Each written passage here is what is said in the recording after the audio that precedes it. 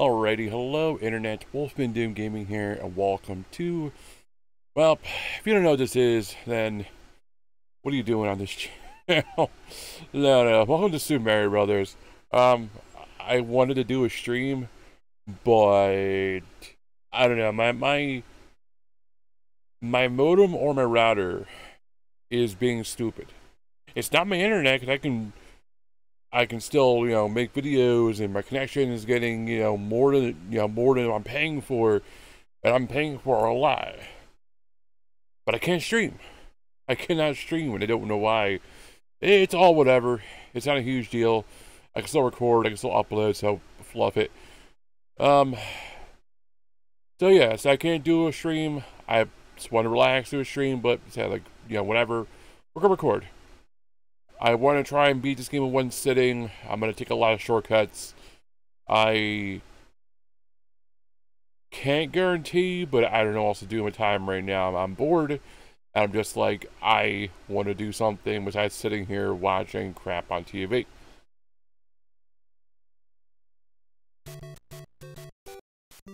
So I obviously grew up playing this. I mean,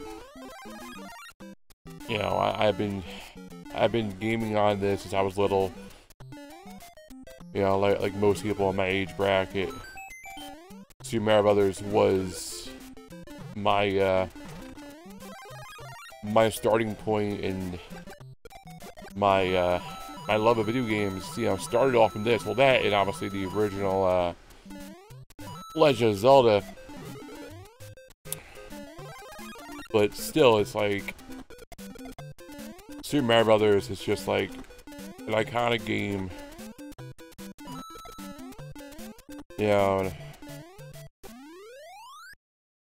I don't think everything that's happened to it, all the popularity it's got, I really don't think that Miyamoto ever thought that his games would get this popular. And I think as a developer, you hope your game does good. I think it's just a common understanding, I would hope, that your game does good. It leaves a mark on society. But, I mean, around this time, games were still, games were more established, but not really, Gaming, I don't know where I was going with that statement. Like, basically, when I was growing up, I was born in 1983. The Nintendo came out in 82, I think, 81. So, I mean, video games in their entirety really haven't been around that long, and it's just, I don't know, it's one of those things, and there was the, the whole iconic market crash. Next one. Before I was even born. I mean, video games have always been around. I mean, as you saw one of the earlier, that was easy on the Nintendo Switch controller. I had a classic controller, I could do this no problem. Yeah, that's too fast a maneuver to get under there, right? I can slide under no problem. It's just with this controller, it's, unfortunately, with the newer controllers, they're made for precision, and they're made for faster games, but they aren't made for older games, let's put it that way.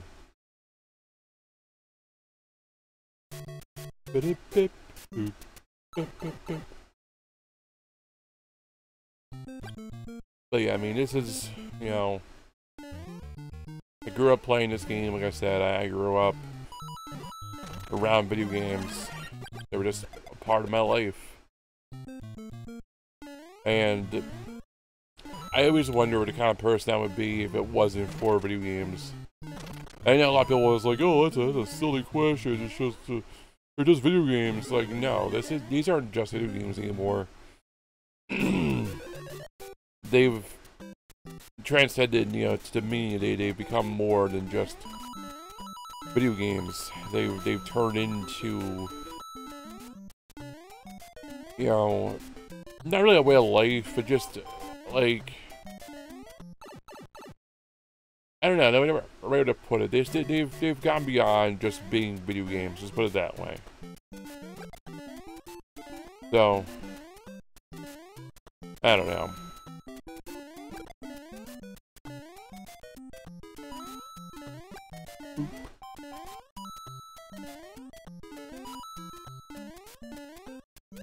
Woo! Look at them unintentional skills.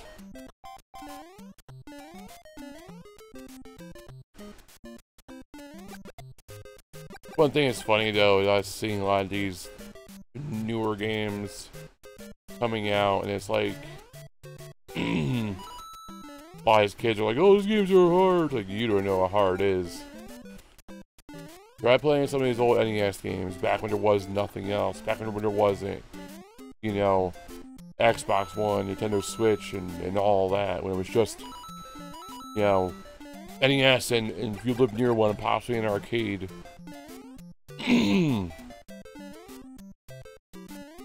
You know, if you bought a game and the game sucked, well, it's the way it was. You know, if you wanted to see a game through, you had to play it for a long time. You had to get better and better at it. And like, oops, saw that happening. I played a lot of games in NES that were harder than they should have been, and it's just because well, the main reason was because hold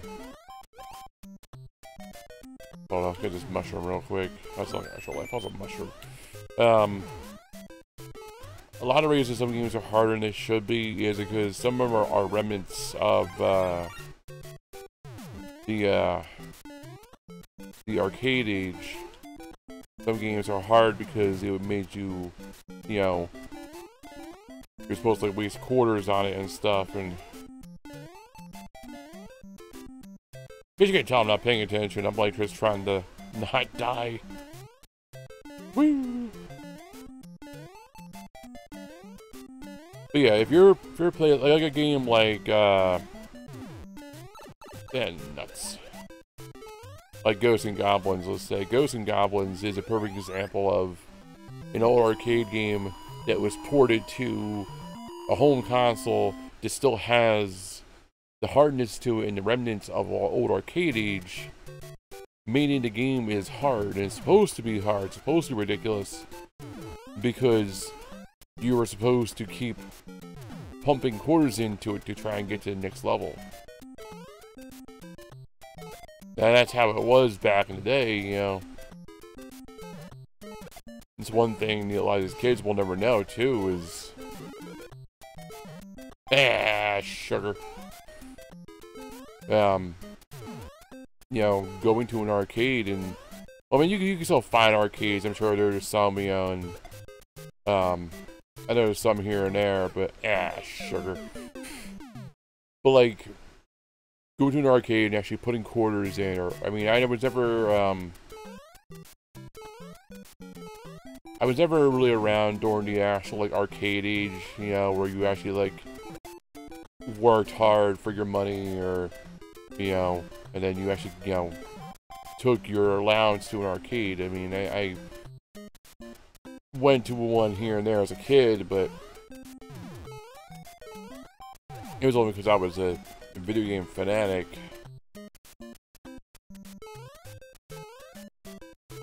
Go, go, go! Sugar.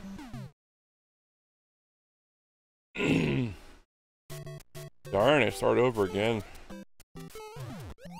This is the other thing too, like, older games were hard, they were challenging, you know. A lot of newer games you can save where you want to, where there's, you know, there's, auto-saving and all that stuff, and that's another thing that wasn't, you know, like,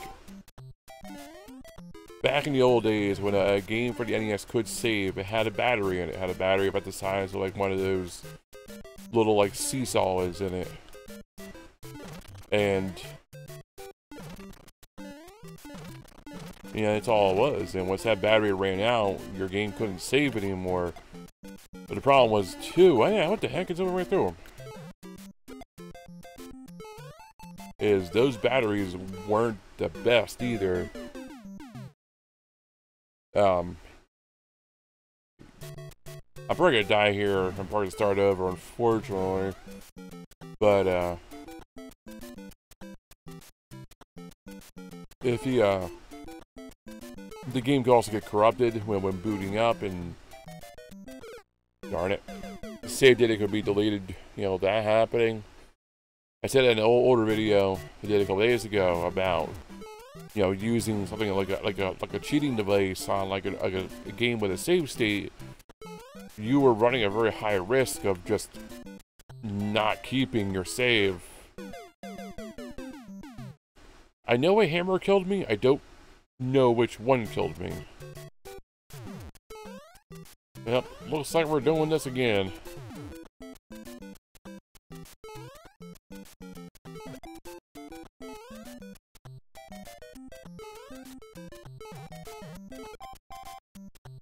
I'll probably get a total of like 3 tries. I don't see making it past this time, so darn it. Nope. So I'm gonna try one more time.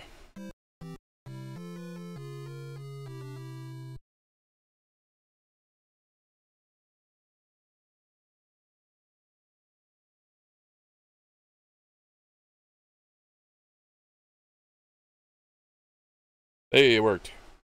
A little bit of cheating, but start back on 8-1 at least. That was gonna start all the way over. That was everything too, these older games. A lot of the older games didn't have continue, so once you died, that was it. You start all over again. And you won't see games doing that nowadays. A lot of games don't have the mentality, and if a game does have it, it's so unheard of, it's ridiculous. I remember the first time I heard about it was a game that came out a few years ago that had that, where once you died, that was it. There was no continues, there was no saving.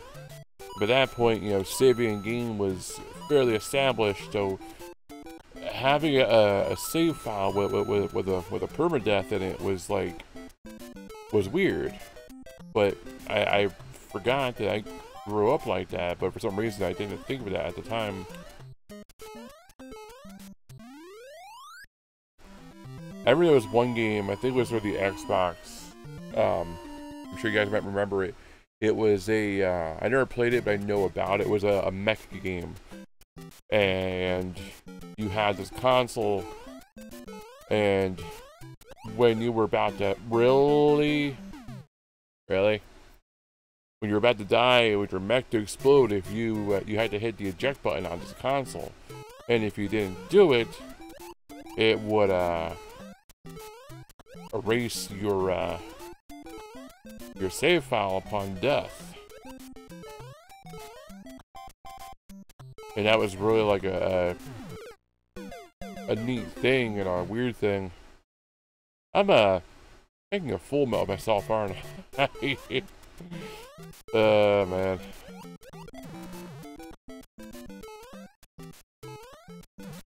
Oops. See if I can at least get that extra life. Well, alright, I'm gonna start over. This is the last time. Then we'll be done. I've gotten spoiled, you know. I'm spoiled with these newer games. I've gotten back the old ones. I remember so much about these games, I forgot how to play them. That's one thing I've been trying to do. I've been wanting to play some of the older games. I actually bought some from Walmart earlier. It didn't work the way I hoped it would. It was to allow older systems to work on a modern TV, but it still didn't work right. I know my PS3 can play PS1 games. I have actually... I don't think I tried that on this TV. I don't know how it will work.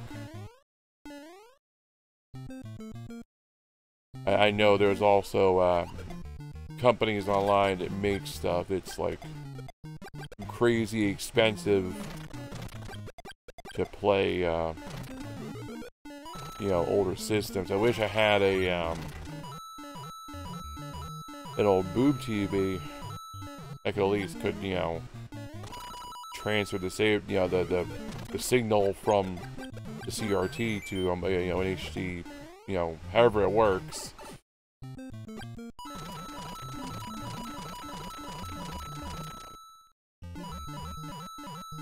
I don't know, man.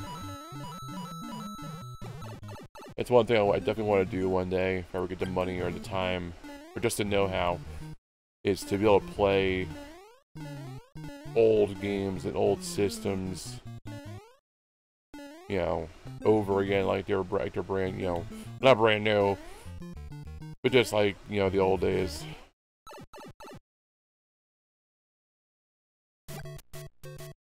That was one thing too, when they remade a lot of the classic systems, people found ways to mod them and you know, to put classic games in them. But then Nintendo finally, after so many years, was finally like, oh hey, there's ROMs online and it's illegal. So, thanks to those morons, now we can't play any more ROMs. Which sucks. So unless you have a modded system that you can play the original, you're SOL. Unless you have the classic system that's modded and you're selling it, or you have a system like this, a Nintendo Switch.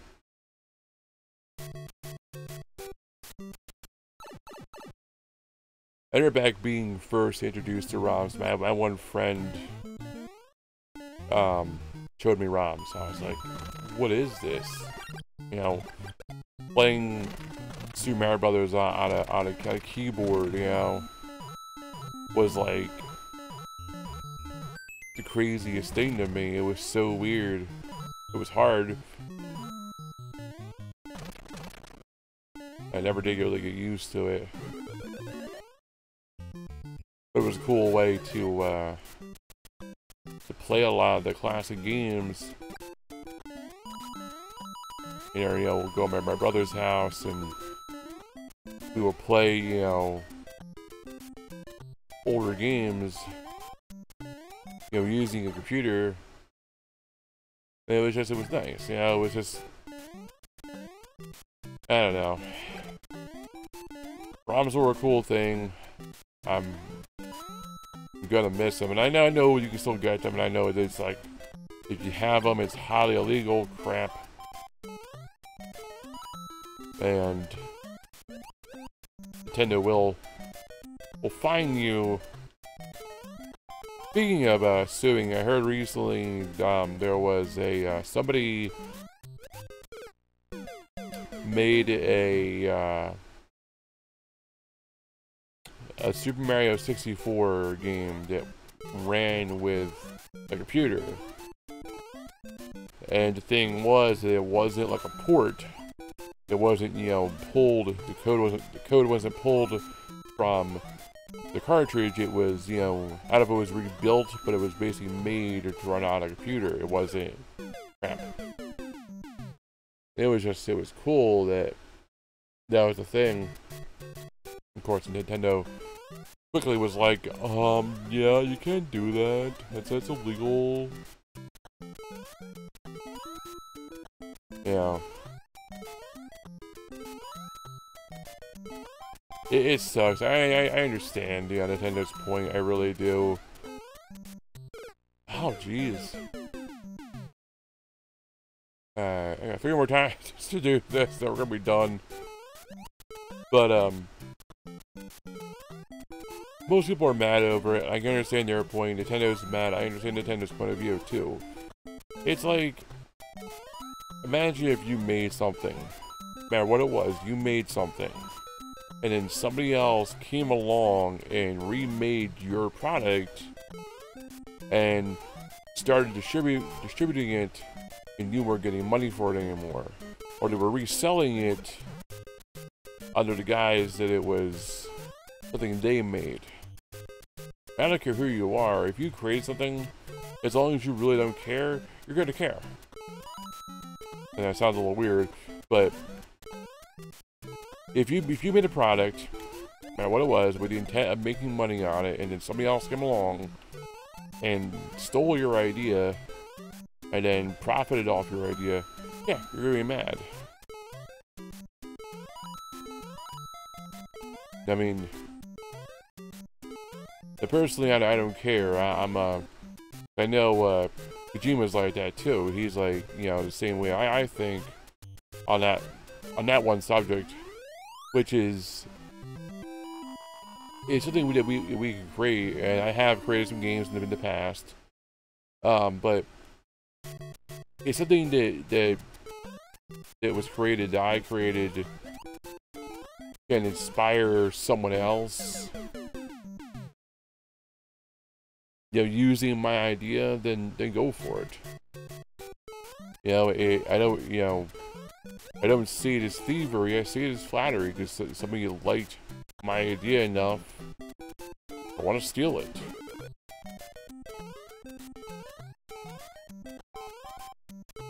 And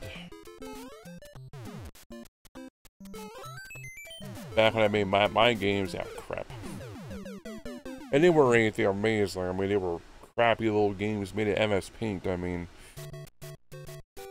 but I had the same thoughts. It's like if I ever made a game, you know, and I tend to make money on it, and somebody else came along and took my ideas and stole them, I would be mad. I could see it as a flattery.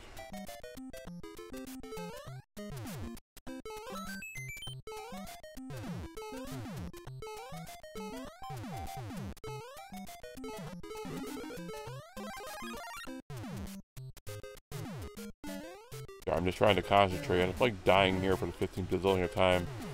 But this is the last time. This is my 3rd playthrough. If I die on this one, then we're done.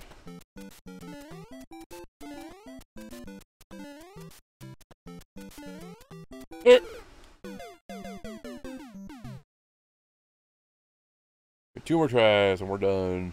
I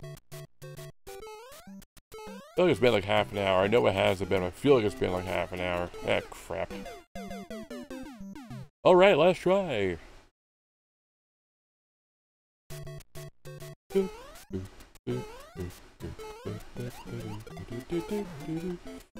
anyways, yeah, I was saying, I was trying to do a live stream, my internet wasn't working right. But I ended up probably buying a new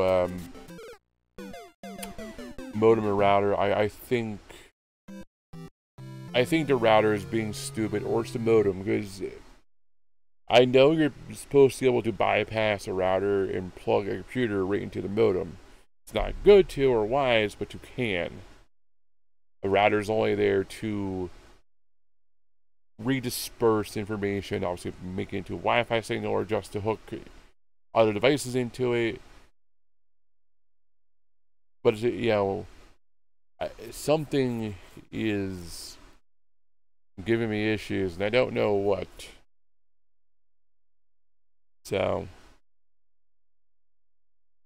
it was fine. It was fine, and like, the internet still works. I can go online, I can do a speed test. I'm paying for 300 download, and I think 11 upload, and I'm getting 300 plus download and 12 plus upload.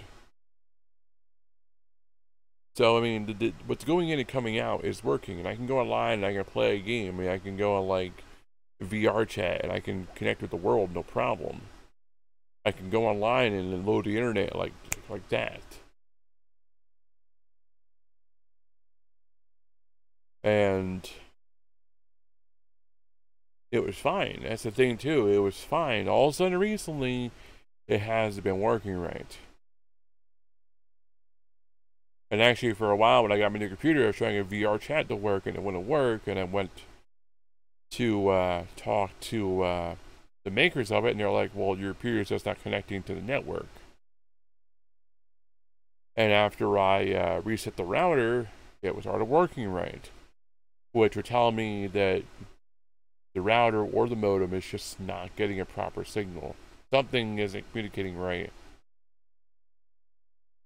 And yes, I've unplugged it. I've done it for the proper time. I haven't contacted my ISP yet. The reason being, it still seems to work right. I don't really think it's anything to do with what's outside or inside. And plus, I'm in a shared house, and we all run off the same line coming into the house. If my internet was having problems, theirs would be too. And mine still works fine. It still works like it should be. Nothing is slow. It seems to be more the modem or the router causing issues. I don't know. Enough yammering now. I can yammer all day. I should be in the radio. Anyways, I want to thank you all for watching. I hardly failed at this. I haven't played the original Super Mario Brothers in so long. But I'm not going to sit here all night and try to do this over and over again. But I want to thank you all for watching. I do appreciate it. I will be working on getting my internet back up and running properly so I can stream again. I do miss streaming. Recording has been easier just because my life, the way everything's going, recording has just been a lot more easier. But I do miss streaming. I really do, because streaming was just fun to do. Anyways, I'm done with yammering. I'm done with talking. I'll see you guys next time. Have a good one.